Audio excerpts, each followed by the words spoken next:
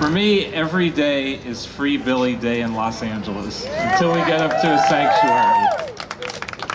And thanks to those of you who attended or otherwise helped with Wednesday's crucial hearing at City Hall. We waited a long time for that hearing, and it was important that all our arguments were made. You were all instrumental in accomplishing that.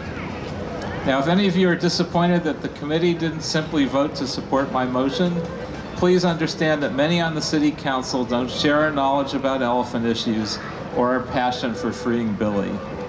In order to get this issue where we want it to go, we need to build a factual and technical argument that will overcome the knee-jerk emotionalism we've heard from the zoo and its supporters over and over since 2006. We heard it again on Wednesday. We need the expert opinions and information the committee called for to help convince council members who would rather not be dealing with this difficult issue.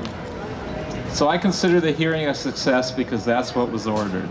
In 2 to 4 months, we'll have more to work with, and I would hope another hearing in which push will come to shove.